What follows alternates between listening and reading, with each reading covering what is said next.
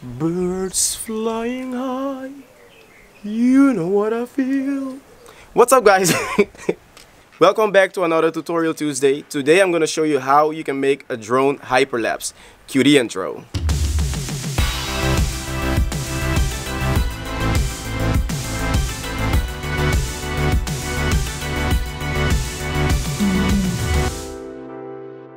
Today, like I said, I'm going to show you how to do a drone hyperlapse. Now, there are three things you need to do this drone hyperlapse. The first thing you need is, of course, a drone. Okay, I'm going to be using the DJI MAVIC PRO today.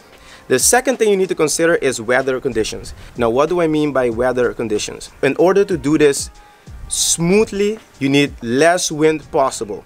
Because if you have too much wind, when the drone is moving, it's gonna shake too much or move too much, and you're not gonna get a smooth hyperlapse. Okay, now the third thing you need to consider is having enough batteries. I mean 100% batteries on your drone, on your controller, and on your phone.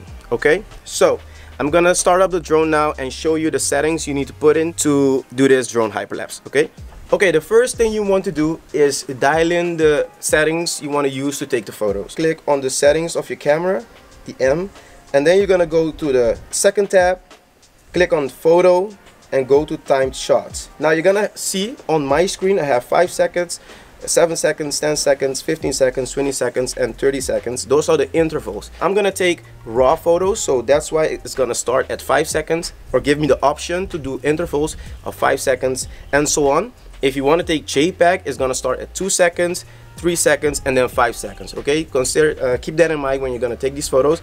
If you want to do JPEG, you can do intervals of 2 seconds and 3 seconds.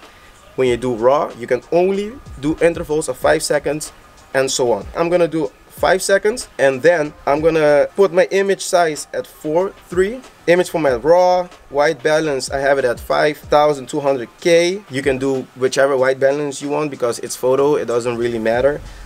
Color I have normal, and style I have none. The third tab, I always put my histogram on so I can see the exposure, so I can get the exposure right. And the first tab, I'm gonna put it now at 100 ISO because it's during the day. And my shutter speed, I'm gonna check it when I'm in the air. Check the shutter speed first, and then I'm gonna start taking these photos. When we're in the air, we're gonna click on the controller icon on the left here and swipe right or left, and you're gonna see point of interest. That's the option that we're gonna use, the point of interest option.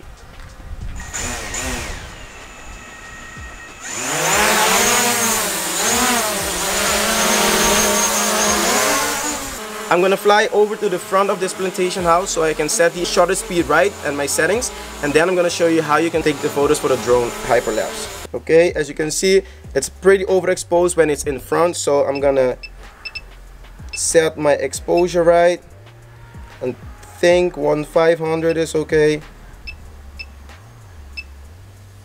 Not too overexposed, not too underexposed. I think this one is pretty okay.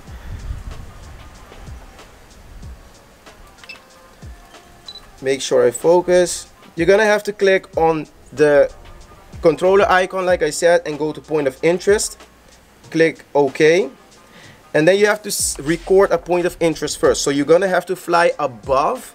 In my case, I'm gonna have to fly above this plantation house to record the point of interest first, and then I can start let the drone fly, make an orbit around it to take the photos. So I'm gonna fly to it now. Click on record point of interest, and then you can apply the radius. So I'm gonna fly away from the plantation house to set a radius. Make sure you're not too close or not too far, because if the footage is not smooth and you're gonna stabilize it, it's gonna crop. So make sure you have room for in case of you have to crop. I think in this case 65 meters radius is enough. I'm gonna put it on an altitude of 20 meters, so I'm sure I'm not gonna hit anything in the process.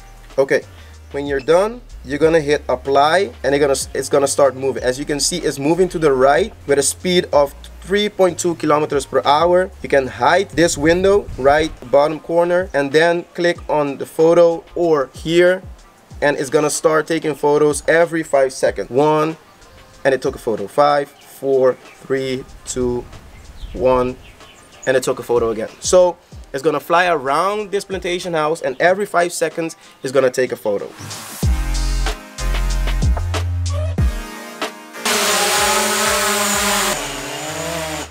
Okay guys, now for the fun part, I'm gonna load the pictures on the computer and show you how to edit your drone hyperlapse. To import your photos, to make your hyperlapse, make sure you click in this box right here in the import media to start. Hit Command I and then click on your first photo. I have drone photo number 1. Click option and then make sure image sequence is checked. And then hit import. You're gonna get one file with all your pictures as a sequence. I'm gonna make a new sequence, file, new sequence, and then hit settings. I'm gonna make sure I have 1920 by 1080, time base 24 frames per second or 23.976 frames per second. You can change the name to Hyperlapse. Drag your drone photo file to the timeline. Hit keep existing settings so it keeps that aspect ratio of 1080p. Hit the FX control, scale it down. In my case, I'm gonna scale it to 49%. Hit I and O for in and out, and then hit sequence render into out. Okay, it's rendered out. So as you can see in the middle right here, it seems like it glitches. So it jumps, it goes back, and then keeps moving forward. It's because the wind pushed the drone back and it flew forward to continue the orbit around the plantation house. You can right click on the clip, search for nest sequence 1, hit OK, so you can nest the clip, and then go to the effects tab, search for warp stabilizer. It's under the distort folder. Drag it to your clip. It's gonna analyze and stabilize the footage. Okay, after it's done analyzing and stabilizing the footage and you render the footage out, you hit play. This is what you're gonna see.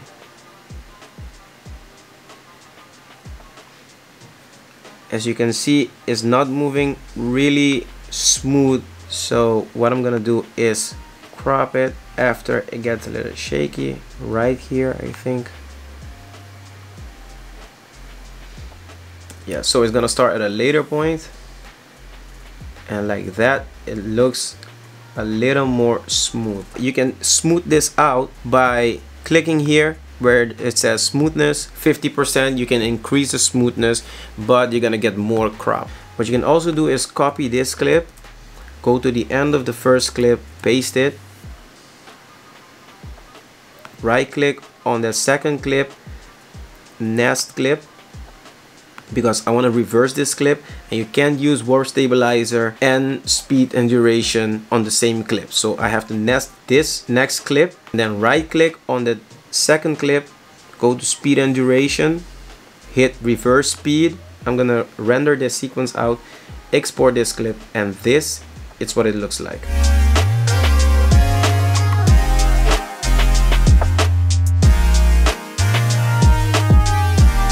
That's it guys, I hope you enjoyed this video and learned something new, and if you did, I would appreciate if you hit the like button, subscribe to my channel, follow me on Instagram, follow me on Facebook. I'm going to put it in the description box, and I'll see you guys next week in the next Tutorial Tuesday. Bye guys.